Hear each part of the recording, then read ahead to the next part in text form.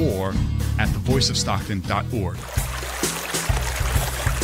This is Barbara Berrigan-Perea with Delta Flows, a radio show by the Voice of Stockton and Restore the Delta. This is the weekly radio show where we discuss everything Delta related: the environment, water management, water quality, farming, history and culture, public events, recreation, Delta food, and the arts. Tune into Delta Flows on KXVS, the Voice of Stockton, streaming live on Facebook and YouTube at KXVS Radio. KXVS, the Voice of Stockton, live. The Voice of Stockton at Stone Soup Studio. KXVS.org. The views and opinions expressed in the following program do not necessarily reflect those of KXVS, the Voice of Stockton, or its parents, affiliates, management, and staff.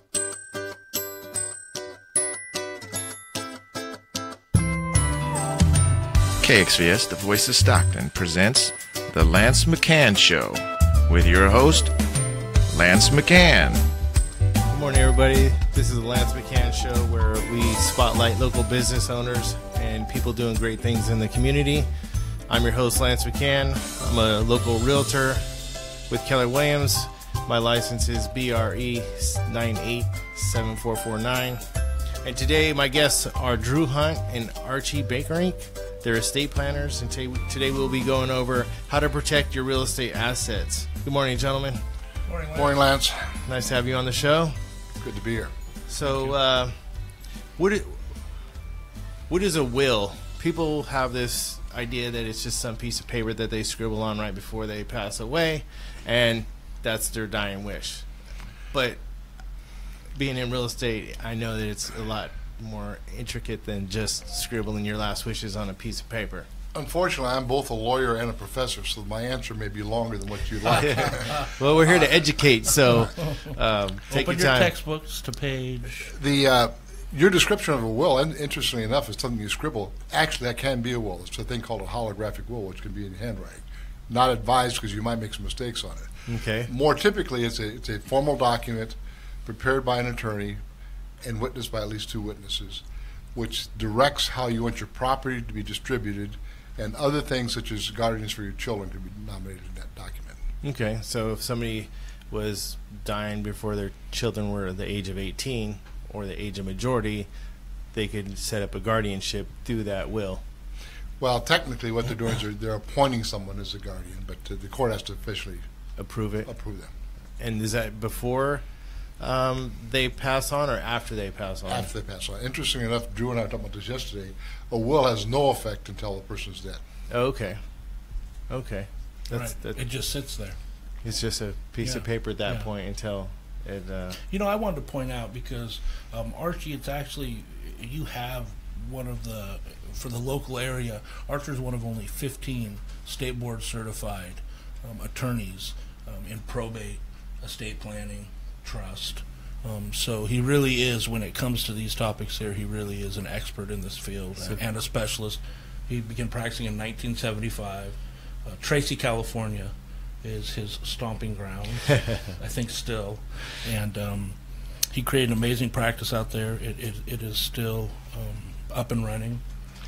Baker, McCusker, and Belden. I'll give those guys a plug. I'm not involved officially anymore, but my name's still on there. So you built it. I mean, I didn't realize you were one of 15 board certified. So, right, and he was also my professor in law school. So, oh, wow.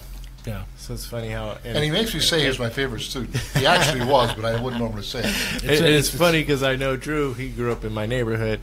We won't go into those stories, ladies and gentlemen. Keep it professional, sir. Drew's a good guy. So we went over will. So what is a trust? People hear trust all the time, but trust babies and all this stuff. So kind of give us an overview of what a trust is.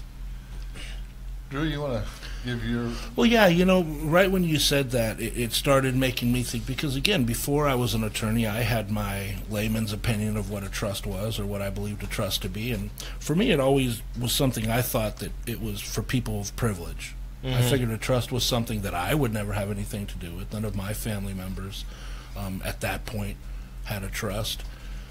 But what a trust really is, more than anything else, it's a relationship. And what it is you have three main components. You have the trust maker. There's a couple different names for that position, but I think the easiest to remember is trust maker. Then you have the trustee, and then you have the beneficiary. Okay. So the idea is simple. The trustee creates the terms. The trust maker creates the terms. The trustee follows those terms with the fiduciary duty. Are you familiar with that term? I am, because I'm in real estate, right. But maybe some of our listeners well, the don't way I quite like I like to explain was loyal like a dog. That's the one that always and the idea behind it is you're putting the other person's needs before your own. And so the trustee with the fiduciary duty then follows the trust makers, whatever the orders, right, marching orders, for the benefit of the beneficiary. I like the loyal like a dog. I'm going to use that because people ask me, well, this is kind of off topic. I was doing a divorce, and the husband thought I was working in benefit to the wife, and the wife thought I was working in benefit to the husband. And I was like, no, I have a fiduciary responsibility, but trying to convey that in a simple term, loyal like a dog, I have to be loyal to both of them. Well, fiduciary is a word you don't hear a lot. Sometimes the teacher learns. I love that saying. I had never heard that before. Hey, he mentioned those three components. In fact, the trust is no longer the land of the privilege. Truly, I believe almost anybody who understands this area will tell you that anyone who's over 50 years of age and owns a home needs a trust desperately. They'd be foolish not to get it. What's changed in the law in recent years is that now the individual creating the trust can be the trustor, the trust maker, the trustee, and the beneficiary. All three of those. Oh, wow. Which gives them the complete freedom with their property that they had before the trust was created. Whereas they could still sell it, they could still mortgage it, they could do anything they want with the property, but they do it in their capacity as a trustee. The trustee will change over a period of time. Obviously, at some point, the original trustee is going to die or become disabled, and then a successor comes on. So they could appoint a successor into the trust as a trustee? Right. The trust, typically, a well-drafted trust will have at least 2 and probably 3 successor trustee nominees. Because when I look up public records sometimes, I'm looking for people and looking at property, I could tell that they're usually older because everything's in a trust. The younger people between their 30s and 40s and 50s don't have a trust. They don't think about it. But obviously there's benefits to protect your assets and other things, unintended accidents and so on and so forth. Essentially what we deal with, and what I'm helping Drew set up right now, I'm serving as of counsel to his law firm. I still teach at the law school, but I'm working him on an of counsel basis to establish what we call a 3-step trust-based practice. In other words, where it's not just the trust. The trust is an essential part, but there are many other components to it. There's powers of attorney, healthcare directives, other things that make up the entire program. It's not just a trust. So, what is the difference between a will and a trust? Can you kind of we kind of talked about it, but can you kind of wrap it up in a nice little package for people? I'll give you one sentence. Okay. A will requires probate. Okay. You know, part of the problem with this area of law is the terminology. Because if you remove some of the terminology and you look at things for what they really are and the functions they really have, it's very straightforward. Of course, there's a lot of intricacies. This is the law. But the overall concepts, essentially a will needs the court to verify. It needs the court to intervene and say, yes, this is the will, this is their wishes, and now we're giving you, the appointed executor or the personal representative, the authority to do what's in the will. So what a trust is saying, look, let's keep the court out of the middle of our decisions. Why do we need to go to the court? I'm an adult. In the United States, I can contract. I have capacity. It's my property. Why do I need the court to come in later? What I'd rather do is appoint someone else, myself while I'm alive, and then someone else to come in and follow my wishes, someone I trust. Right? So the idea with probate in the court is, at the end of the day, we all have to trust the court. Right. But when it comes to the trust, I'm picking who I want there. I see. So whatever family member or entity, it can be a business entity, or it can be a fiduciary business that does fiduciary duty, steps in that place. But the idea behind it is really it's empowering the individual. You're making the decision now while you're lucid, while you have capacity. So what I'm hearing you saying, it's more like a roadmap to disperse their assets, their income, their bank accounts, everything in a roadmap without having the court going, we have to approve it first. Well, yeah, the problem with the will is it's basically very simple. It names who you want to receive the property, who is going to be the executor. Mm-hmm. The problem is there's a lot of other issues that are going to be involved, which are not going to be spelled out in a 2 or 3 page will. A trust, some people are frustrated because it may be a 60 or 70 page document because it covers everything which may come up. Where you normally need the court to be involved, we set up a process in the trust to take care of that situation. So you bring up a good point, 60 or 70 pages. So the cost versus going through probate, and the cost versus setting up a trust. Let's deal with the probate first. Okay. It is, we used to call, when I first started practicing law, it was called the old timers retirement plan. Okay. You do a lot of wills. In fact, you can do them almost for free, and you would keep the wills as a custodian. Why? Because then when the person passes on, the children will probably come to you and you get to probate it. The probate fees are extremely expensive. They're they're too generous. So on a $300,000 home, what would somebody be looking at? 30, 40 grand? So they're statutory. Statutory, it's $18,000. It's 4% of the first 1,000, 3% of the next 100,000, and 2% over that up to $1 million. So in your example, it would be $9,000 for the attorney and $9,000 for the executor.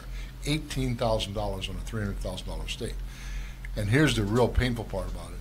That's based on the gross value. So if you owe $250,000 on a $300,000 house, you still get to pay that $18,000 in probate fees. Oh, wow. It's outrageous. I mean, it's no sane person who understands this would elect to do that as compared to doing a trust.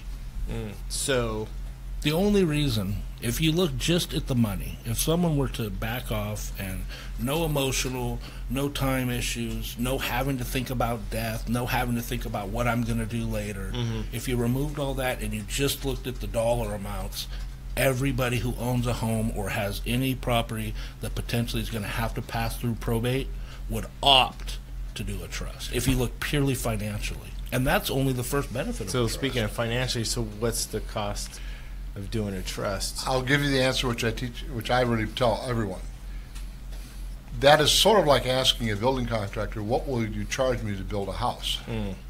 The building contractor response is going to be, well, it depends on what the house is going to be. Right. That's true of estate planning because they range from very simple to, I mean, I've done planning for people with $25 million in assets. That's complicated. Very. But the range is from $2,000 to $5,000, maybe For your $10,000. average person, one home, couple cars, in the ballpark of $2,500. $2,500. So Now, essentially, they could save Well, in the $16,000. in the example we just estate. gave, and many people have estates way more than $300,000. Yeah. But I want to add, what we offer is not just the trust. So, you know, when you ask what's the cost of making a trust, really what we provide is a comprehensive estate plan. So in addition to a trust and that same fee to the attorneys, you also receive a pour-over will, which is essentially your will. So you update, and any other will you've made prior to, this one updates it, supersedes it, and it has a pour-over function. So anything in there that wasn't moved into the trust by terms of the will is moved into the trust. We also do an advanced health care directive. And what this is this is you ahead of time saying what you want to happen if you get in a position where you can't make decisions for yourself. And you also appoint the person to make decisions for you. Your listeners may remember the Terry Schiavo case from Florida some years ago, where the lady was in a coma. Right. And her husband and her parents got into this long legal battle about who could make the determination. It ended up for like 4 or 5 years. The advanced health care directive takes that out of the equation because the person indicates in that advanced health care directive which person they want to make the decision. I see.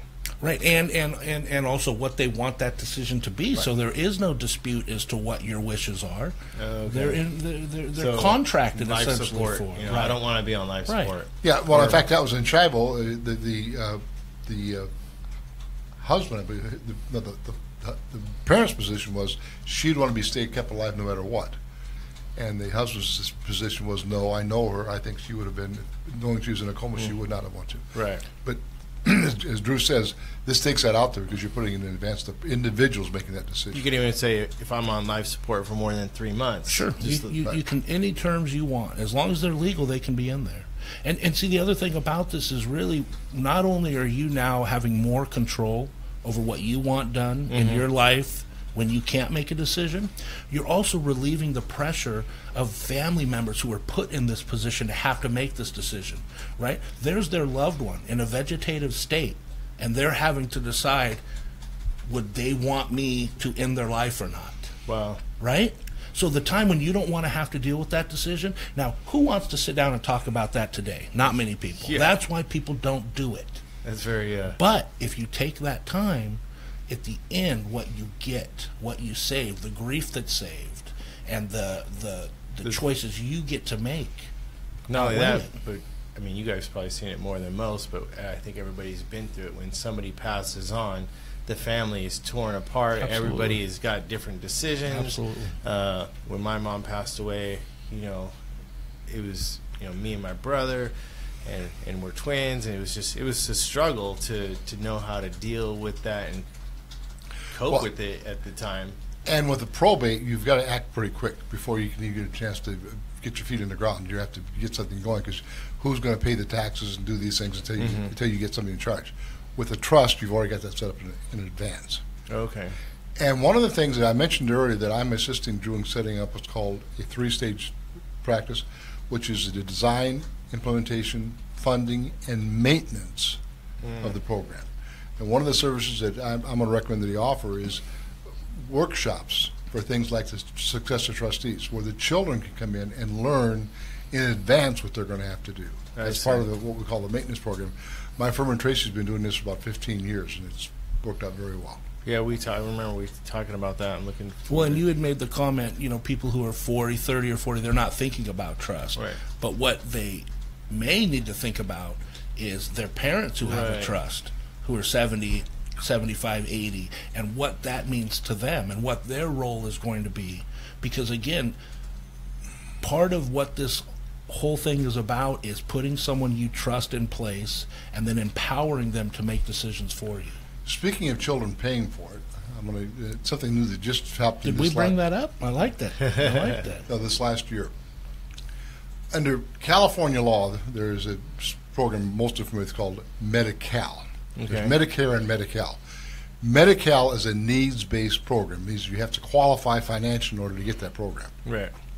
If you have more than a couple $1,000s in cash, you're disqualified. You don't get Medi-Cal. However, what happens is if you have a house, Archie, you mean monthly? Total income, total cash assets. Wow. However, what the trade-off has been for years is that if you owned a home, they would let you keep your home. However, upon death, Medi-Cal had a lien right to come back and get back their money out of the house. As of last year, one of the greatest things I think has happened in a long time is the legislature says they can only take their lien back if it goes through probate.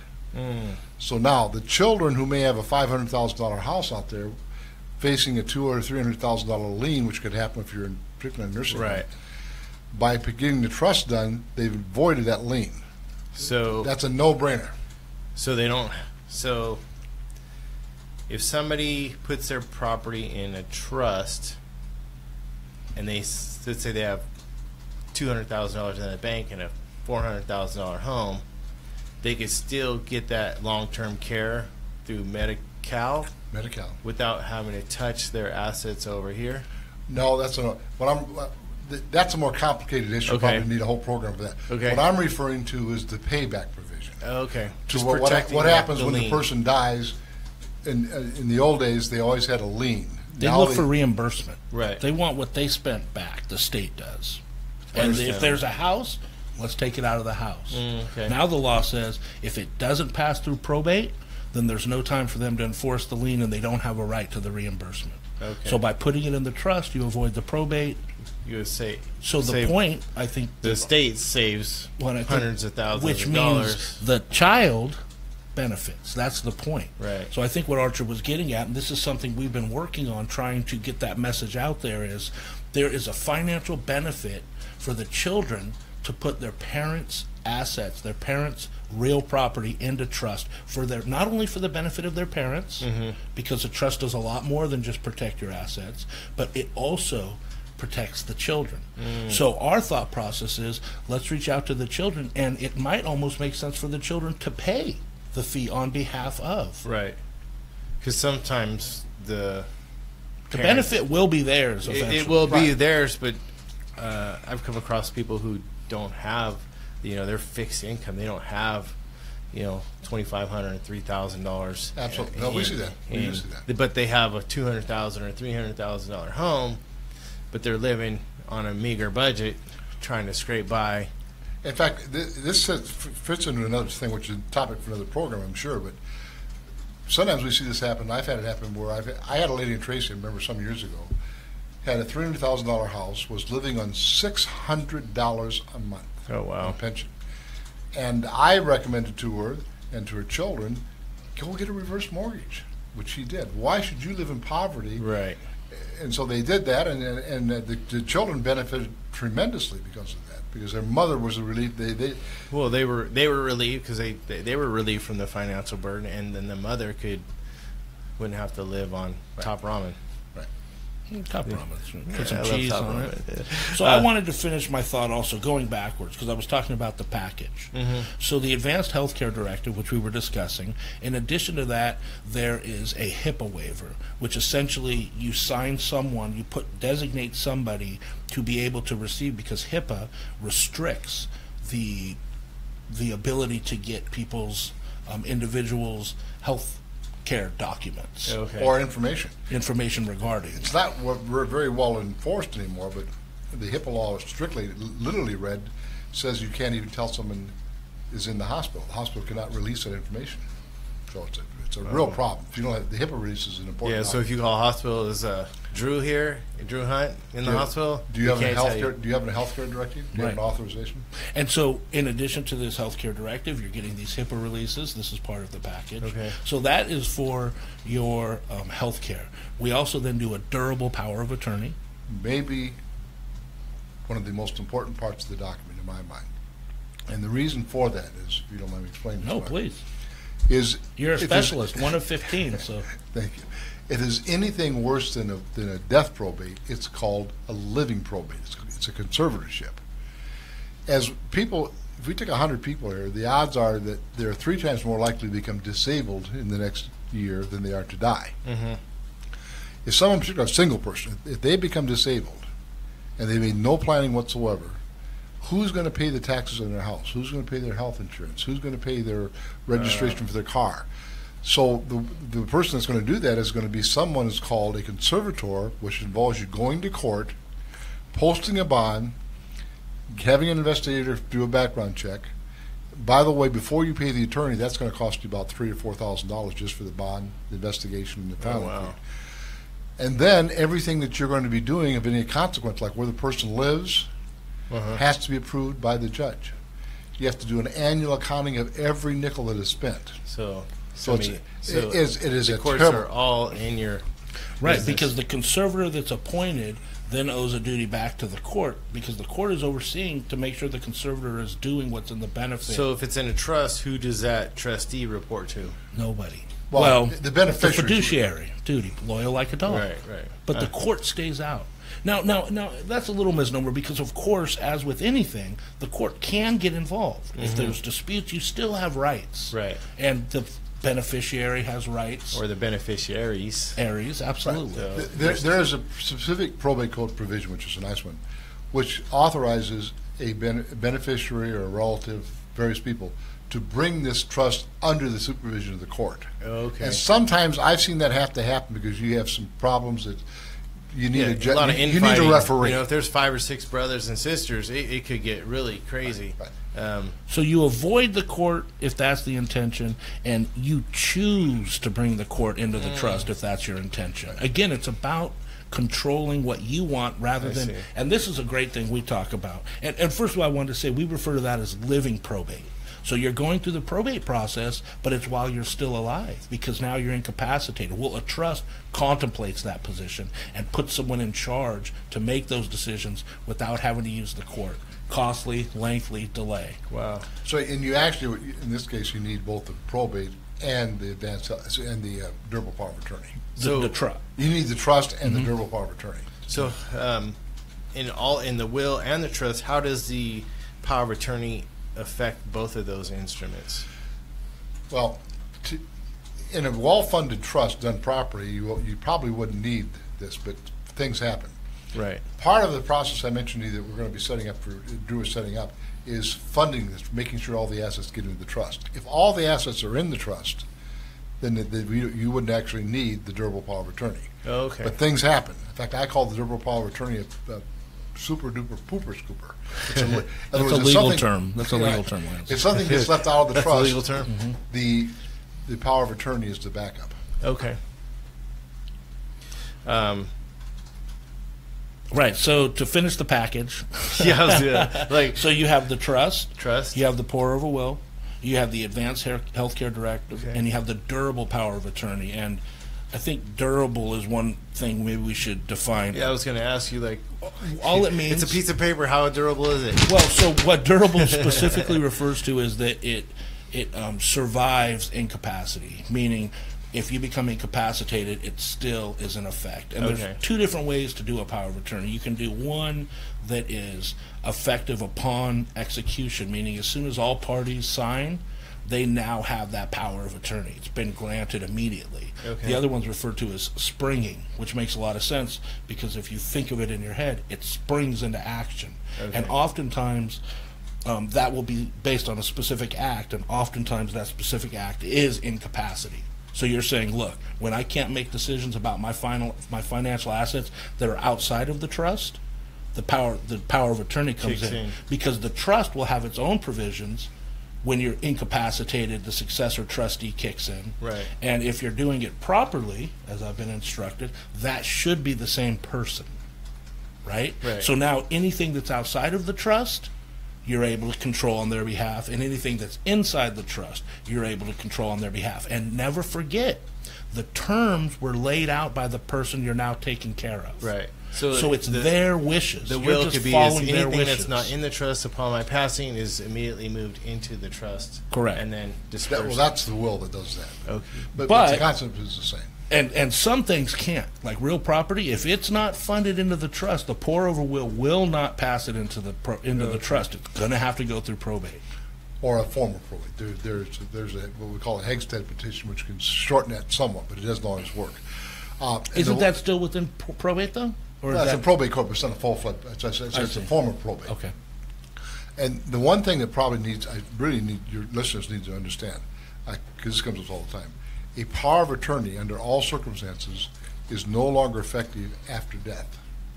Oh, wow. In fact, I was in probate court this morning. A woman was trying to use a I got power of attorney for someone's disease. The judge had to tell her politely, "I'm sorry, that when that person." I think died, that's kind of a misnomer. People think power of attorney. Oh yeah, people think until whenever. But well, I'll give you another misnomer on that I found surprising.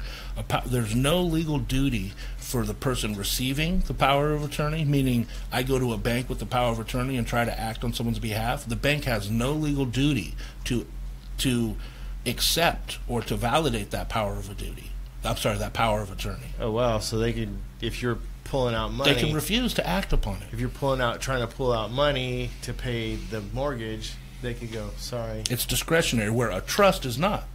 So there's a provision that says that entity has to act upon a trust. They're legally bound to act upon a trust. Wow. Man, we covered some good stuff. Yeah, well, it's really, and again, so here, I like that comment you made, because here's the best way to think about this, because at the end of the day, let's be honest, the one biggest concern people really have is how much is it going to cost? Right. But now when you listen to what we've covered in just 30 minutes, you realize that someone who comes in and says, sign here, thank you, here's your trust, how can they really plan for what you want? There's 4 of us in this room. Right. All 4 of us want something different. So, we have different children, different home, different ages. Sounds like there's a difference between the price and the cost. Right. Well, right, I like that. Well, in fact, if we only cost, I can send you to Amazon or to in most places and get an online package to do your own trust. Right. Terrible idea. Or you can go to what we LegalZoom. Right. And you may get lucky and it works, but I wouldn't advise it. It's like sort of like doing brain surgery on yourself. It's just not a good idea. Right. And the other part about it is the second option is to use one of these. We call them trust mills. They come around and they're usually done by insurance companies. They're trying to get some other thing, and they may do a trust for $1,200, $1,500, but that's simple to do because they have basically one trust, one size fits all. It's not tailored to you. It's like if you went to a shoe store and all they have was size 8. That's fine. Cramming my foot in there. But I got a 12, and it isn't going to work very well for me. So the process that is being set up through Mr. Hunt's law office is there's at least 3 full interviews with a person before the trust is finished up, and maybe more. And so there's a lot of questions that Drew has to ask to understand. I can relate because when I go to a client, it's not what I'm going to do for you, how I'm going to sell your house. What do you want? What do you need? Then we'll tailor something around your needs and then move forward that way.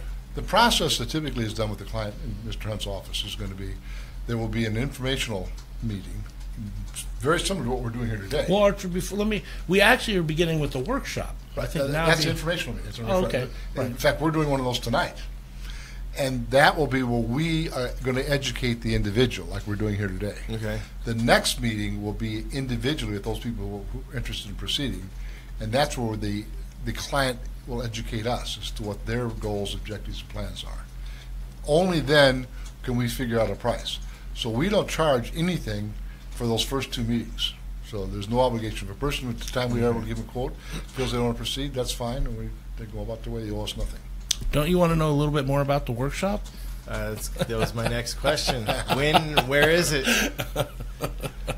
Well, thank you for asking. I'm glad you're curious. It's this evening at 6:30. It's co-hosted by myself and Mr. Baker Inc. It is 2001 Pacific Avenue, right on the Miracle Mile. Werlo's is across the street. It's actually just right behind the radio station we're in right now, Bedford and Pacific. Okay. It's in what's called the Bedford Hall, which is, and get your pens out, so the Bedford Hall, which is inside the Art Lab. Oh, the Art Lab. Mm-hmm. I know that place. Right. The owner's a pretty good guy. They're all right. So that's my other, that's something else that I have a real passion for, and that's about the community. Okay. So tonight at 6:30, we'll be holding those regular, and you can go on the website, drewhuntlaw.com, okay, and you can get all the information we're talking about tonight. We're also on Facebook at Drew Hunt Law. Do you have a phone number that we do? Oh, okay, yeah, good. Here's 209 carrier pigeon. Smoke signals. we can read those. 209-948-3177. And I wanted to make one more comment when we were talking about the size 8 shoe. A lot of the provisions in trust overlap. So there's going to be a lot of provisions within these on LegalZoom or the mill and the ones we create. Because a lot of the provisions have to do with what the probate code says. Right. But the key to it are the details within it. Because that is where you gain the control. And really, that is what this is about. This is about how do I stay in control, and this is how Archie, there's 2 things I want to say that Archie has taught me. One, the goal to it is I want to be in control of my assets, my estate, while I'm alive and well. I want to be in control of my life and my assets while I'm disabled. Right. And then I also want to be in control of my assets and my estate and where they go once I'm deceased. And a will won't do that. A power of attorney doesn't accomplish that. If you want to accomplish those 3 goals, you have to have a trust. And one other big issue about and it. the 4 W's. I was going to... No, actually, you can get the 4. I'm talking about at the lowest possible expenditure of fees and costs. Right. Because, I mean, you're talking about $2,000 to $3,000 as compared to a minimum of $10,000. It seems like the price you pay is nothing compared to the cost of lack of education. In my humble opinion, and I've been doing this for a long time. You've been educating for a long time. And my favorite saying that Archie does, I've coined it as the 4 W's. That's what I gave it that. But will you share that with everybody? I love this. I want to give what I have to who I want, when I want, and in the way I want. Now, it's another whole topic, but we have spent a lot of time talking about at what age do you want your children to receive this money. Typically, under the probate court, they go to probate courts, they're going to get it at 18. Under a will. Do you want a 18-year-old child getting $100,000, $200,000, $300,000? Heck no. The profits from selling the house. You know what? We don't need to keep this house. Sell it, right? Here's $300,000. Timmy, have fun. You don't know what to do with money yet. Right. Right. Yeah. Well, thank you guys for coming in today. Thank you for watching the Lance McHan Show at sellyourhomestockton.com. If you would like a free copy of my book, My Secrets of Information for Any Seller, email me at lancemch@gmail.com. Put in free book in the subject line, put in your contact information, address, and I will mail you out a free book. Join me next week when my guest is Don Singleton with Healthy Home Inspector. We're going to be covering what a home inspection is and what it does and how it could help you buy and sell a house. Thank you, ladies and gentlemen. And a thank you to Don, right? Don't we give Governor Don a big thank you? Thank you, sir, for being here today. And thank you, Stockton. Thank you for giving us your ear. Oh, thank you. Have a great day, guys. Thank you, sir.